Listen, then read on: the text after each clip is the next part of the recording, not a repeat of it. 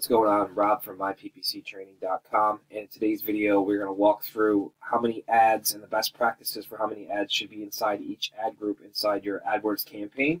With that said, let's get right to it.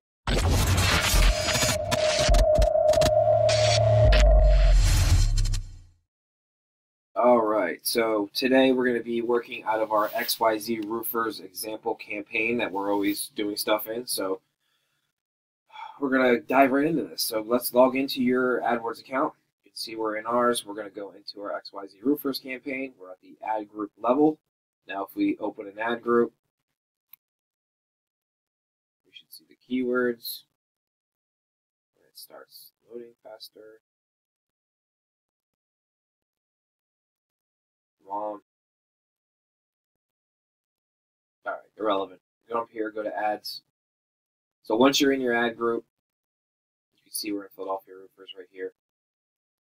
Then you click up here to ads and extensions, and here's the ads that are in this ad group, Philadelphia Roofers. And you can see we have 3 ads. So essentially what you want to do in the best practice is you want to run 3 to 4 ads per ad group. Never more than 4. Just don't. It's just going to get way too confusing, and you're going to be spread too thin. So we always run 3, and you want to just test different headlines and description stuff too. You can kind of see here we're playing around with a few different options, and then we have some different headline twos here. So you want to just keep in mind you want to be different for each one, even though these two have the same description. That's okay because they have different headlines and headline twos. So you want to be different from one another, because what we're doing is we're gathering data to test whether or not an ad's performing or not, and you're going to base that off of conversion rate and the click-through rate. That's how you're going to determine if an ad's a winner or not.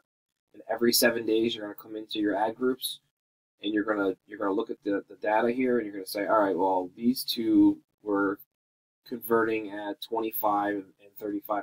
This one converted at 2% or not at all, no conversions. So what you're going to do is you're going to come here, you're going to pause the loser, the lowest converting or non-converting ad, and you're going to create another one. That's easy. You just go up here and hit the ad thing, the plus button here, and create your new ad. And you're going to do this every 7 days, every 7 or 14 days. It's really up to your discretion. We can really go. We usually do it every 14 to 30 days. It depends on how big the campaign is, but it's really up to you. So that's how you're going to optimize your ad text as well, to continually improve over time. So you're always improving.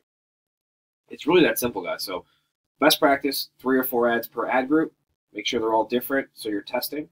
Drop the loser every 7, 14, or 30 days, and keep going. All right, so if you have any questions, drop them below this video. Make sure you subscribe to our channel, give me a thumbs up, and check out the links in the description. We've got some cool stuff in there for you.